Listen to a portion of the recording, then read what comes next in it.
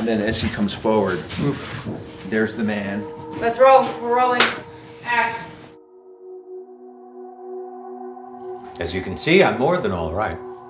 Today we're shooting a big scene between Jimmy and Chuck. I'll let you in on a secret.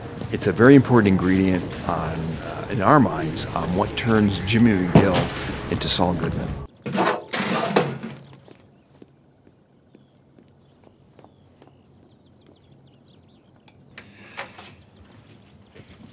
I think you're going to be seeing the effects of the things that went on between Jimmy and Chuck in this scene for a long time to come. I think this is one conversation Jimmy's never going to forget.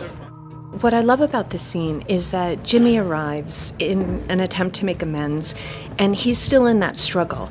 You know, is he becoming Saul? There's that heart of Jimmy still in him, and Chuck is really pushing Jimmy over the edge. Well, this isn't an argument. Actually, very few conversations that Chuck has ever had would he view as arguments.